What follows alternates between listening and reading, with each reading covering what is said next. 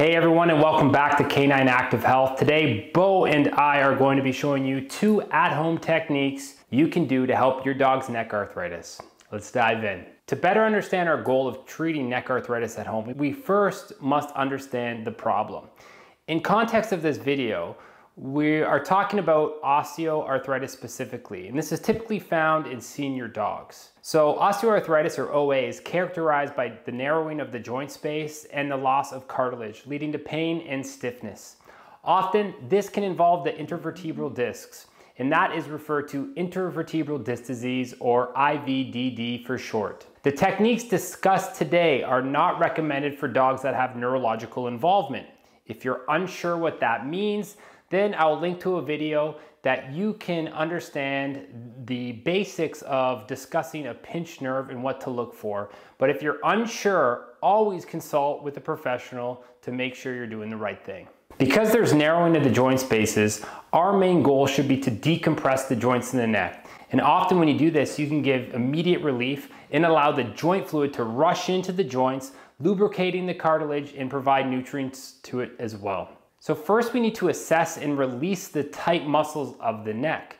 This is because the muscles in the neck act as guy wires to the spine of your dog. They create stability for the neck to control the weight of their head during movement. When there is arthritis, the muscles will tighten up and decrease the range of motion in the cervical spine. This is called muscle guarding, and we want to calm the resting tone of the muscles down so that we can do more with the next step and do it more effectively. You can massage the neck when the dog is laying down, and remember, if you feel a firm pulse underneath the point of contact, avoid that, as you probably are near or pressing on one of the arteries.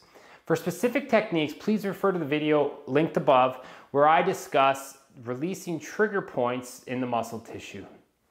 Now, the second technique, which is done after you can relax some of those muscles in the neck, is traction or long axis distraction.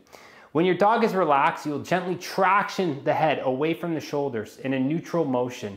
Avoid tipping the head up or down or from the lateral direction side to side. This can be accomplished by gently supporting the jaw with your fingers and using your thumbs to press into the back of the skull. The other way is having your dog face you, and you're going to hook your hands around the back of the skull and gently pull the dog's head towards you. You should really be able to appreciate the movement in the dog's neck. If the dog is resisting and you feel like they're not releasing, you can't get that movement in the neck or appreciate that movement, you may need to do more work on the muscles to get them to relax, or it could be the point of contact that you're using is irritating the dog and causing them to guard. Make sure you're not applying the pressure to the jaw or behind the ears where there's a very sensitive point.